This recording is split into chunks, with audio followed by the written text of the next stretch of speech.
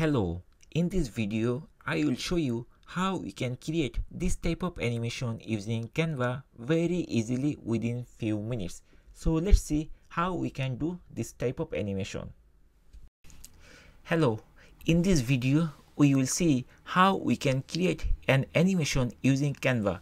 At first I'm going to click on of the slide to insert. So I'm going to click on slide, or you can insert any of the background. So I'm going to remove all of this thing which I don't need. So this paper text I don't need, because I'm going to create an animation where a bee is flying inside a garden. So this is our background, for example. Now let's create the garden first. So I'm going to click element, and here I'm going to search by typing flower garden, and here Canva will show us different types of garden. For example, we will choose on graphics element. So I'm going to click see all, and here there are many flowers are there. For example, I want to insert this flower, so I'm going to click here and the flower will be inserted.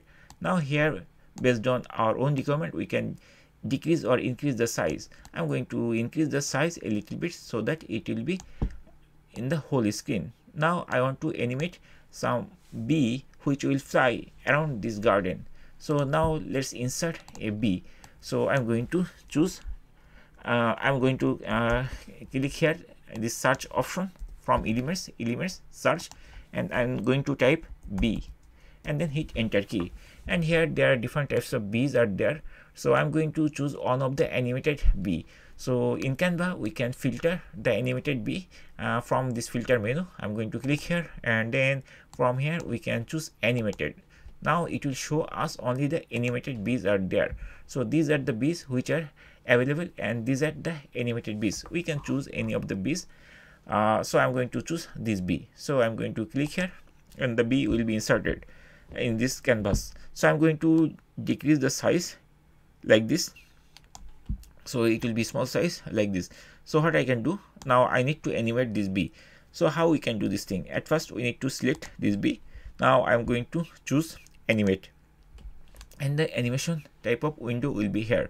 So at the first the bee might be coming from this side to this side, or any side, something like that, or from here like this way it will come inside the flower. It will come like this way. So I'm going to choose like this. The bee is coming from here somewhere like this. And now I need to animate. To animate this thing, like we need to jump from one flower to one flower, this bee. So what I can do, I can choose this thing, and then we have to press this create animation, this button. And once I click this animate this button, basically it will bring this type of window. Now what we need to do, we need to hold this bee, and we need to draw the lines like this to fly. Suppose the bee will be flying from here to this flower, this flower, and this flower in this way. So I'm going to draw the line. So suppose I'm going to like draw this thing, and then after this we are flying like this way. This bee is flying like this way, and finally this way, and then this way like this. See, now I release the mouse, and here the bee is flying like this way. See, it's so nice and beautiful. And if we click the present button, now if we click this present, then it will actually expand the whole screen, and the bee will be flying like this way.